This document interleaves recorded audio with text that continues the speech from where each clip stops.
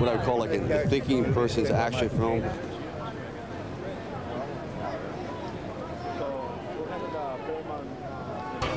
Something like that.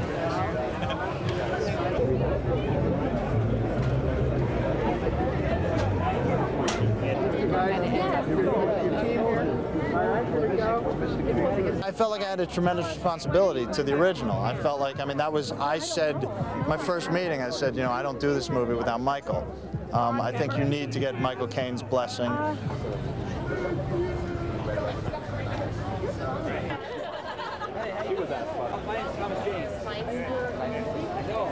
I like the idea, and I like the idea that what worked in the 70s, I think could work with a little bit of change in the year 2000. The character that Michael created, which was brilliant, was very happy being a gangster and very happy dying being a gangster. This character, halfway through the movie, realizes his life has been a complete waste. He has nothing, no love, nothing. And all of a sudden a situation occurs where he can finally do something positive, where he can take this ferocious nature of his and become a protector instead of a predator.